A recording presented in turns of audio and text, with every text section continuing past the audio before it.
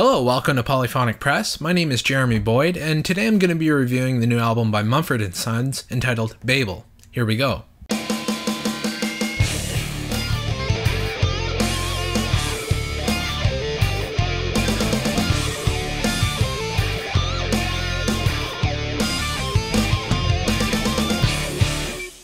So Mumford & Sons are a British folk rock band formed in 2007 by Markus Mumford. They achieved critical and commercial success with their debut album Sign No More in 2009, and this is a follow-up to that album. This album starts off with the title track Babel, and it has a lot of organic instruments that you would typically hear from Mumford & Sons, mandolins, banjos, acoustic guitars, and things like that. They kind of remind me a little bit of the Incredible String Band, that sort of old 50s and 60s folk rock era, right before Dylan went electric. Although it still has a bit of a pop edge to it, you still get a sense that it's very organic, and you're really not going to hear a lot of electronics in this one. In fact, you're not going to hear any. The first single from the album is a song called I Will Wait, and it's a bit more of a faster, kind of dancey beat with that really driving rhythm. It's got some really tight, fast guitar work that I can hear being played in like a pub or sort of a dance bar kind of situation. This song was a pretty big hit, and it did really well in a few countries, and it's really refreshing to me to hear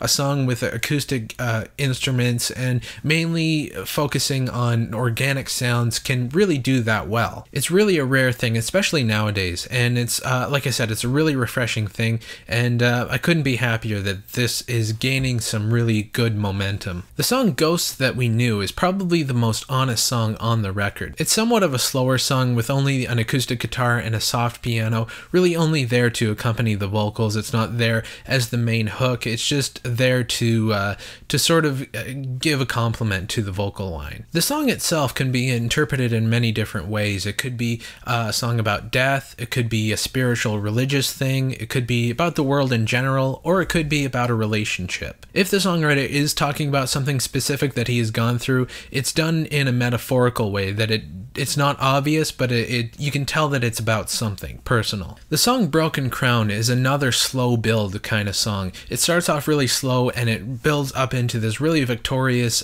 driving kind of rhythm. Right in the middle of the climax, you hear these horns that I really didn't see coming, and it's interesting to hear something that you don't really expect, but somehow it still works within the context of the song. It just emphasizes the song and gives it some accents on certain parts. It's done very subtle but effective. The album ends with a song called Haste, and it's a love ballad that really ends the album strongly. A lot of times an album can either make you feel wanting more, or it can make you feel glad that it's over. It kind of get boring.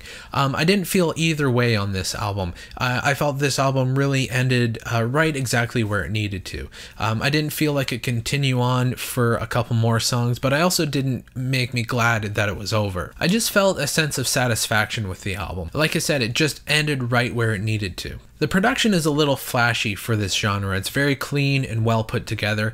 I feel like every sound and every take and every instrument was meticulously planned out, which isn't always the best thing for this sort of music. If I were to do it, I would have the band set up and play live, and if they make a mistake, that's okay, because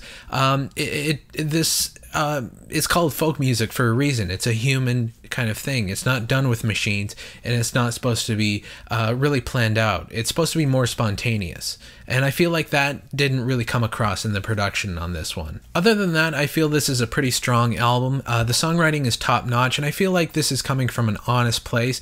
I don't feel like these guys are trying to be commercial. I think they're really doing the kind of music that they really love and they want to do. I think a lot of people were expecting them to do a complete 180 on this album, or at least do something different from their debut album, but I don't think they really need to. I think they're really just doing the kind of music that they love. I think they are evolving as artists, but I don't think they're forcing it. I think they're just kind of naturally letting it happen. You know, overall, I really did like this album, so I'm going to give it an 8 out of 10. So anyway, that's what I thought about the album. Let me know what you guys think in the comments or with a video response. And if you'd like to suggest an album for me to review, please leave that in the comments as well. And I guess that's about it. Take it easy.